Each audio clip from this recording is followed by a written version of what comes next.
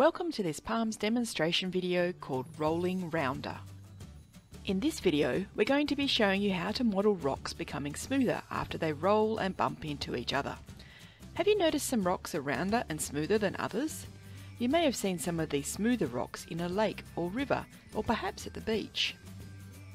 Rocks hitting against each other again and again when they move in the water bumps off any bits that stick out. This will eventually make their edges rounder and smoother. The little bits that break off are called things like sand or silt. This may take a very long time or be quicker if the water is very fast flowing. We call this process weathering. How can we model rocks bumping together in our experiment? By shaking small biscuits in a jar, of course.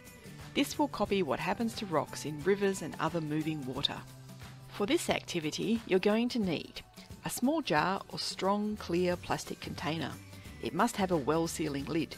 Something like a jam or mustard jar is great. You'll also need 6 mini biscuits to be your rocks. You'll also need a plate or a tray, and a pencil and paper or camera to record your results. Here's some tips for selecting your materials. It's best to use plain biscuits, otherwise they just stick in the jar. Sugar cubes are a good alternative to biscuits also. Make sure the biscuit you choose crumbles quite easily. If you're doing this activity with younger children, little hands need little jars or containers, and plastic may be preferable for safety. These are some examples of things you can use as the rocks in your experiment. We'll show you how all of them work a little bit later. Before we start our experiment, you need to make a prediction. What's that? A prediction is an educated guess or a guess you make using everything you know at the moment. You need to predict which bits of biscuit are going to break off first.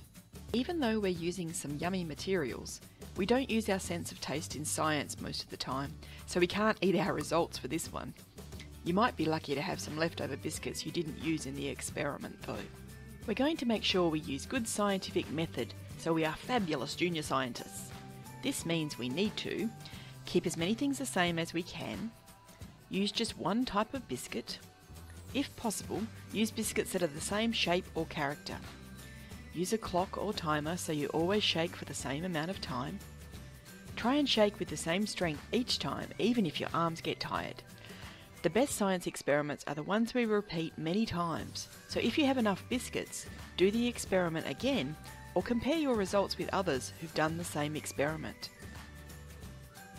Now we're ready to start. Place 3 biscuits in the jar and put the lid on. Leave the other 3 biscuits on the plate or tray. Draw a picture or take a photo of the biscuits on the plate. Shake the jar hard for 30 seconds. Take turns with friends if you need to. After 30 seconds, open the jar and tip everything onto the plate so you can observe it. Compare the biscuits you shook with the ones that remained on the plate. What's changed? What has been made by shaking the biscuits? Record your results with a drawing or photo. Here's our results with the shaken biscuits on the right and the unshaken on the left. Poor monkeys! You might like to pause the video now and consider these questions.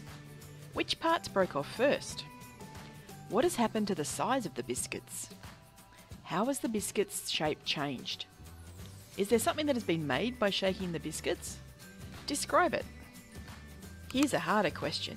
If these were rocks that had been shaken instead of biscuits, what would the crumbs be? The crumbs would be sand or silt that gets formed. We also tried a range of variations on the experiment. Here's what we found. First, we used mini Scotch finger biscuits. Here's our results. Then we used tiny teddy biscuits. These are our results. This time we tried using sugar cubes instead of biscuits and got these results. We also tried putting one of each kind of biscuit and a sugar cube all in together. This is the result we got. How about if we put a bouncy ball in with the biscuits? Will it make a difference?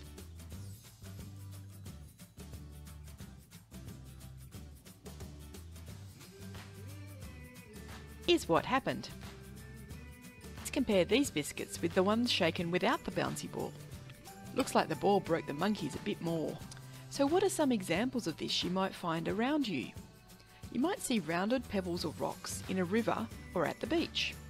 You might see some shiny tumbled gemstones or rocks at a shop or in someone's collection. Now you've learned more about the process of rolling rounder, here's some other things to consider and try. Do different flavours of the same biscuit give the same result? What happens if you put more than 3 biscuits in the jar? How about less than 3? What difference will it make if you shake the jar for longer? Does the size of the jar change your results? Go exploring and try and find some rounded rocks near you.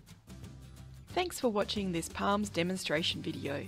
For more fun, hands-on earth science activities, visit our website palms.edu.au.